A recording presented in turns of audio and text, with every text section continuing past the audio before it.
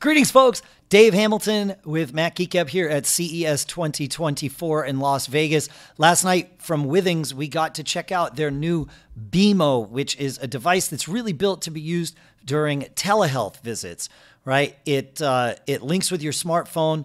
It does ECG, blood oxygen, temperature, stethoscope, and it links with Apple Health, of course, but it's also built to like send stuff to your doctor so you can avoid having to go to the doctor to, just to have these measurements done.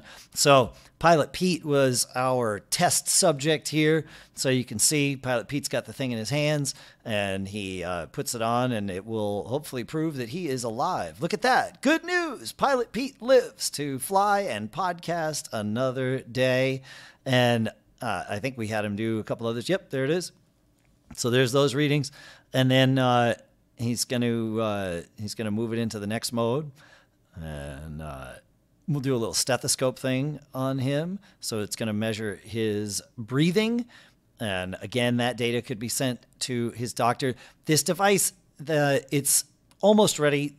Let's figure June release is where it's going to be. 250 euros is what they are targeting for the European market, whatever that means for the US market. I figure it's going to be about $300. But this is from Withings. Very cool little kind of all-in-one device, and it's going to go get Pete's temperature eventually here. It's you got to learn how to use this thing, but pretty cool little device, and we're pretty stoked that it's out there. It's called the BeamO from Withings.com.